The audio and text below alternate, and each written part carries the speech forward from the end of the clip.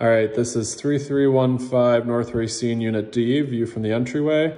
Got this coat closet straight ahead with a little bit of shelving. And then you've got your living space here. It's a little tight, but you do have a separate dining area. So I think you could make it work because in the basement, you have they're calling it the third bedroom, but it's also really your second living space. So you could do, if we were gonna do it from here, you could put like a sectional with a right chaise here. So it would go like so, and you could mount a TV on the wall. They have the hookup for it there already.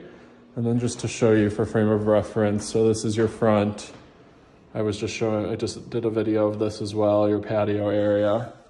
And then you've got this great, go up a couple steps, you got your dining area, room for whatever size table you would want. And then downstairs is your family room, as well as your in-unit laundry. So here's your kind of dining space, multiple entrances to the kitchen, with a little built-in island here that they did. 36-inch French door refrigerator. This is all KitchenAid, which is definitely an upgrade. So there you go in the kitchen. You've got your powder room here. Okay, with a little bit of storage. And then off the back, it looks like you've got another outdoor space where they have a table here. I'll ask if that's staying. But really pretty, just privacy. Very quiet, flipping around here so you can see slowly. And then we're gonna let's go downstairs first so you can see the other living space, because it's tight up here, but this could be maybe where you put your big couch down here. Still really bright. You've got a ton of can lights in here. And there's a ton of storage. So this kind of comes around here. It could be an entertainment center area. I'm just gonna flip around so you can see how big this room is. Definitely large. And that is a huge Harry Potter closet underneath the stairs. So take a peek here. This shelving goes up and down, but it goes all the way. You can put your suitcases in here. And then you've got your laundry area, front loading side by side, storage above, a nice little folding counter here to your right. And then there's a full bath down here. The only negative with the master upstairs, you also have this whole like storage area as well, where your sump pump is. You can put Costco stuff in here if you need. And then it looks like we also have a linen closet here. Let me turn this on. Oh, never mind. This is your HVAC. Missing a light there. I'll note that if we like this. And let's go back upstairs. Okay, so then the top floor, what I was saying, it's not the end of the world. Your master bedroom, your master bath has like a Jack and Jill door that goes to your second bedroom as well.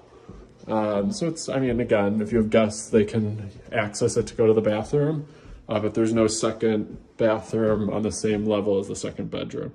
So let's do the master. I opened this up so you can see how much linen closet space you have. And then this is your master. They've got sconces here, which are actually pretty nice. Bed would go in the middle with two nightstands. You could easily do a queen or a king. And then a whole wall here of closet space. They've got this double hung.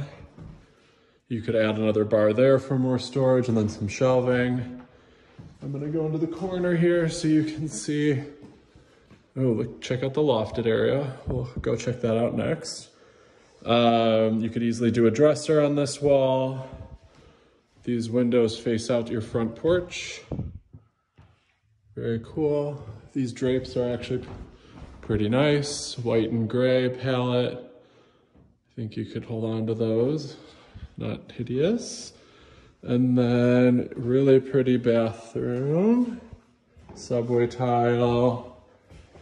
Not a jacuzzi tub, but it's a nice soaking tub, double vanity. And then you've got your shower behind the door here. Okay, gray toilet. And then upstairs, you got the lofted space that's from your bedroom. So let's find a light here. This could be a good office area. Check this out. Or, I mean, probably do this as an office area. You could put a bed up here, but I doubt you would want someone in your master. But really nice extra space. Could put a Peloton bike up there. And then we'll go into the second bedroom last, which is right across the hall. Could definitely fit a queen size bed in here. Cool, and this faces the back, but again, pretty courtyard. And then a full wall closet space. And again, that's the Jack and Jill door to the master.